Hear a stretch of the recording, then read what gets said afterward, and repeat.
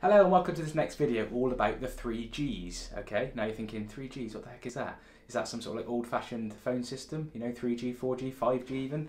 No, the 3Gs is simply the three variations of the G chord, okay? Now this is important to understand because many students that I teach, when I show them a G chord, you know, I say to them in another song, let's play this G, and they go, well, that's not the G you taught me before, okay? Because there's variations of a G. And you'll notice in certain genres of music, in certain songs, they'll use one of the 3Gs, okay? So what are the 3Gs? So I'm going to talk you through the 3Gs, and then I'm going to play all of them back to back so you can hear the difference between them, and I'll discuss some of the uses for the 3Gs, okay? And I'll try and stop saying 3G, okay? So, first G, okay, first G, this is the one that's a bog standard, everybody learns this at the beginner stage, okay? Now this is second finger on the third fret of the low E string, first finger on the second fret of the A string, open on the D, open on the G, open on the B, and then either your third or your fourth finger on the third fret of the high E string. I'm going to go with the third finger because that's probably the most common I've seen. Okay, lovely sounding chord, major tonality, sounds great. That's G number 1, okay, so that's the first G. That's the G you'll probably learn at beginner stage, that's the first G you've ever encountered, and you're probably thinking, Rich, that's the only G I know, mate. That's fine, okay, it's probably got you this far without worrying about any of the other Gs. However, there are some variations of the G, okay, not talking about inversions and things like that because that's another step too far.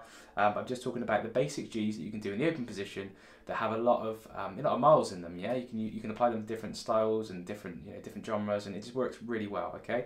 And that knowledge and that sort of understanding of when I should use which G is really helpful. So that was G number 1. Okay, let's go to 2G. Okay, G number 2. G number 2 then. So G number 2 is this one here. Okay, so it's exactly the same as G number 1. Okay, which was like that. And then G number 2, we're going to shuffle the third finger up onto the B string, fret 3, and put my little finger now, the fourth finger down on fret 3 of the high E string. Okay, now from the low string to the high string, that's finger 2 on fret 3 again. Finger 1 on fret 2 of the A, okay? Open on the D, open on the G, finger 3, fret 3 of the B string, and finger 4, fret 3 of the high E string. Okay, now let's have a listen to this one. So,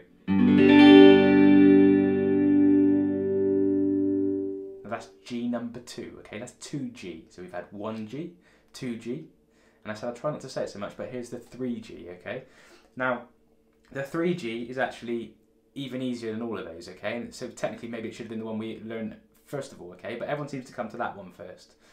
This one I feel is used more by artists such as Ed Sheeran, maybe lots more in pop songs, things like that, okay?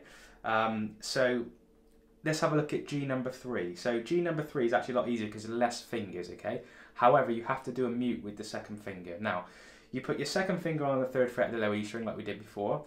Now your second finger now is also acting as a mute of the A string, okay? So it's keeping that A string muted. So we've got the second finger on the third fret of the low E string. Then we've got open on the D, open on the G, open on the B, and then my third finger goes on the third fret of the high E string. Let's listen to this one. So this is G number 3. Okay, again, sounds just like the other two.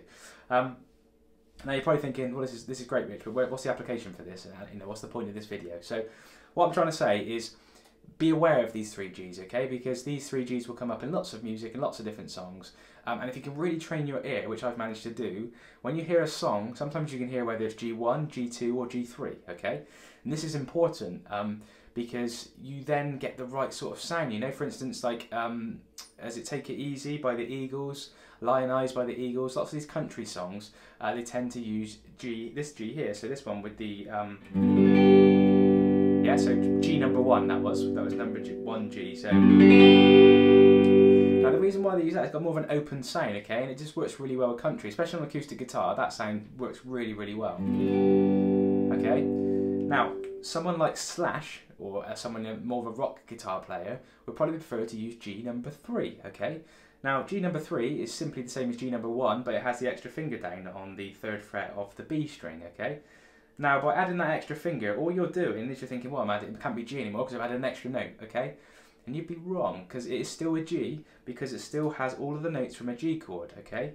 All we've done is added an extra D note to the chord, alright? That's on the third fret of the B string. We've added an extra D note, which is already in the chord of G anyway. Remember, the notes in the chord of G is G, B, and D. And it's already in there, so we're just adding, we're doubling up, okay? So you might think this will give it more of a sort of a thicker you know, more sort of power to it, which it does. So have a listen to this one. So, okay. Now the other one, the last one, G number 3, which we said was the one which is more sort of, again, open, I suppose. But it's now taken out the third of the chord on the B here.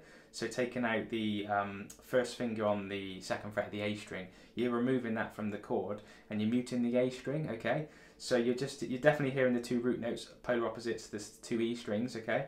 And then you're hearing all the open strings as well, okay? So listen to that. So now, there is a difference, listen. So here's all 3 back to back, okay? So G number 1, G number 2, G number 3.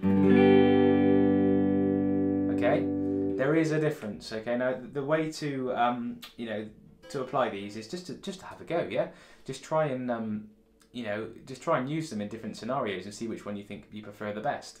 In country music, I tend to use that one. You know, I prefer that G. So I prefer, you know, G number 1. When I'm playing rock, and majority of the time when I'm playing rock and blues, I prefer G number 2. You know, and then when I'm playing stuff from Ed Sheeran and things like that, I prefer G number 3.